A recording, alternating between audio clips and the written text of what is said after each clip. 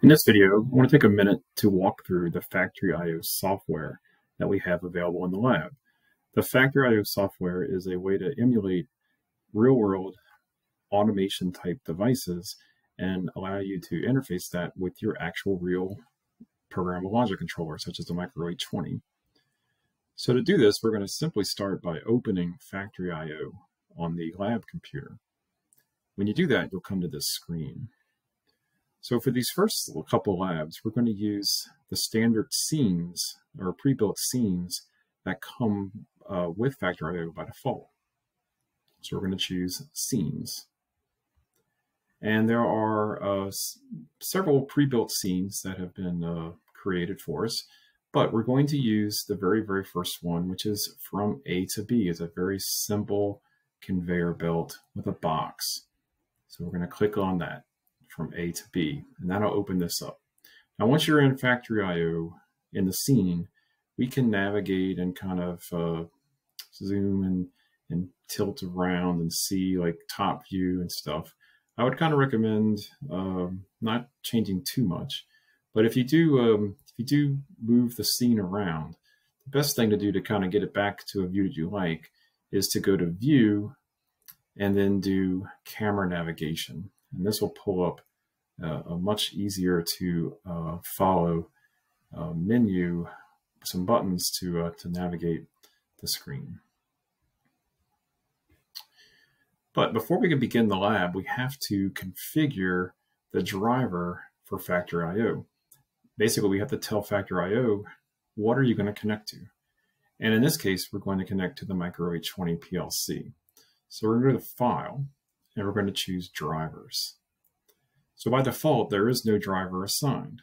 If we choose this pull-down menu, you'll see there are numerous automation devices or controllers that we connect to, such as Advantech, several different Allen Bradley options, Modbus, OPC, and Siemens. So the nice thing about Factory.io software is all the controllers that we have available to us in our classroom, we'll be able to interface with, such as the Siemens S7-1200, or the Allen Bradley ControlLogix, or our Allen Bradley Micro 800. So I'm going to choose Micro 800. When I do that, we get a device shows up now in the middle. So before we talk about what this is, the next step we need to do is we need to configure the IP address that we will be of the controller. So we're going to go to Configuration over here in the upper right. When we go to Configuration, there will be a box to type in the IP address of your Micro 820 controller under Host. So that'll be, of course, 10.10.1.11, since that's what's pre-programmed in your controllers. The other thing you could do here, if you want to, is you can change the default prefix of the I/O points. So Factory.io is going to look for tags in the Micro 820 controller that start with these prefixes to interface with. So we will have to create a tag in the Micro 820 controller that starts with BOOL or bool underscore IN underscore and then the number, such as 0 or 1 or 2, depending on how many. And the offset basically is where you're going to start with. So we're going to start with 0. And then the count is how many. So we're going to create 2 tags starting at 0. So basically 0 and 1 for Boolean inputs and then Boolean outputs. And in this lab, we don't have any floats or integers. Floats meaning a real number, basically like an analog value with a decimal point precision. And an integer would be like an analog value, but with no decimal points behind it.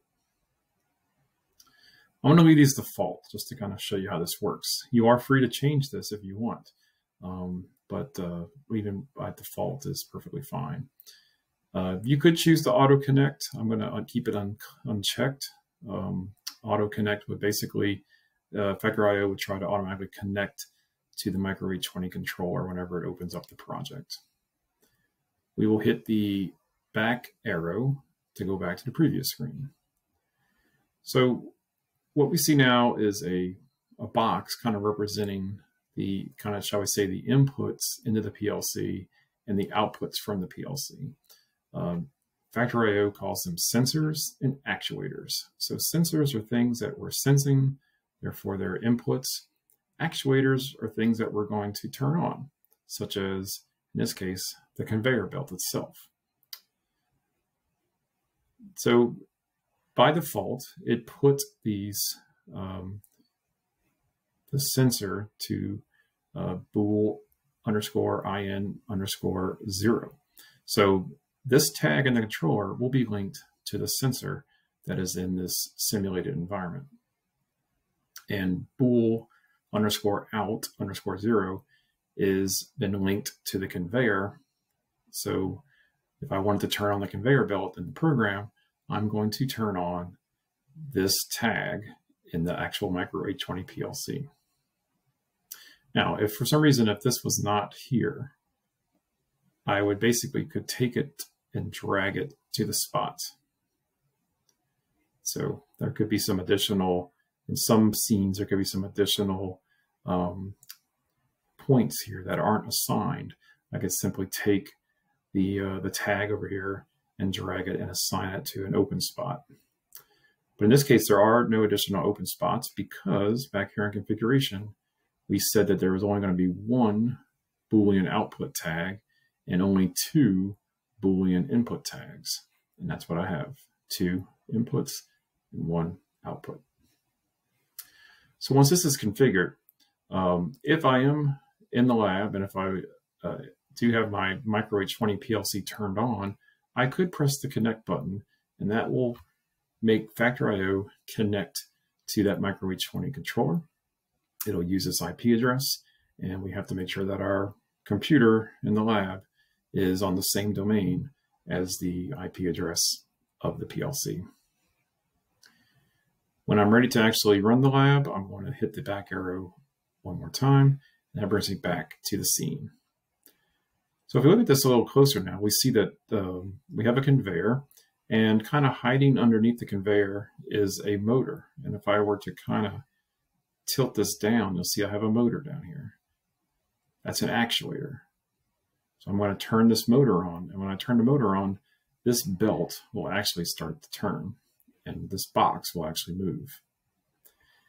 And then off on the end of the conveyor is a sensor, basically a photo eye sensor. So when the box comes and it triggers the sensor, the sensor status bit will change its status.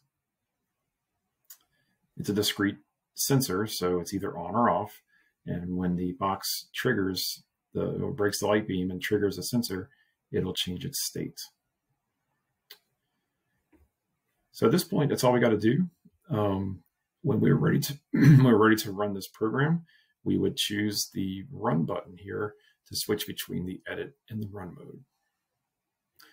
Now, the only thing you have to do in the Micro H20 controller is when you create your project, you would you go to your global variables, and if you scroll to the bottom, we need to create tags that basically use the same format or the same name as what's used in Factory.io. So I'm going to create a tag that's actually called bool _in_0. Now I can give it an alias, which basically would give us a better representation of what this is. But my actual tag has to match what is here in the driver configuration. Bool in_0, bool _in_1, bool _out_0. It has to match. So I've created 3 tags, in0, in1, and out0, and I've created the aliases for them. Now, also for this lab, we'll use a push button to start and a push button to stop, because we need to tell the belt, when do we want to tell the conveyor to start? We're going to use a push button to tell it to start. So I'm going to create a couple of other tags that we'll use in our logic as well. But these 3 tags here are very important. If these don't exist, when you go to run the project, it's not going to work.